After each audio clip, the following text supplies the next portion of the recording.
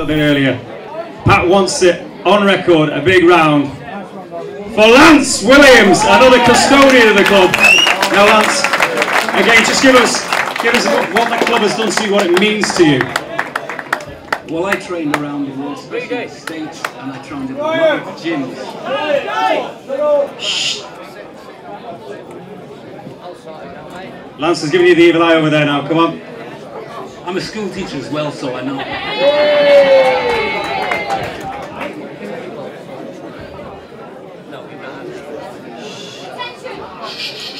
Okay, quiet please. I haven't got a whistle, so I can't blow it. Game on! Come on!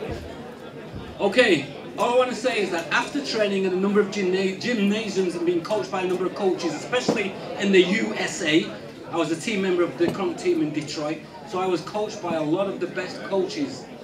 And after spending a lot of time in the States, it hit me one day that actually, back in the UK, I'd been coached by the best boxing coach in the world, because I met them all.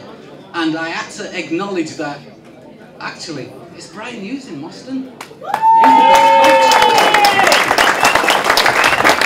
So that means then, Colliers from Boston, that boxing gym, you're talking about one of the best boxing gyms on the planet Earth. And I've been in a lot of the baddest gyms on the planet.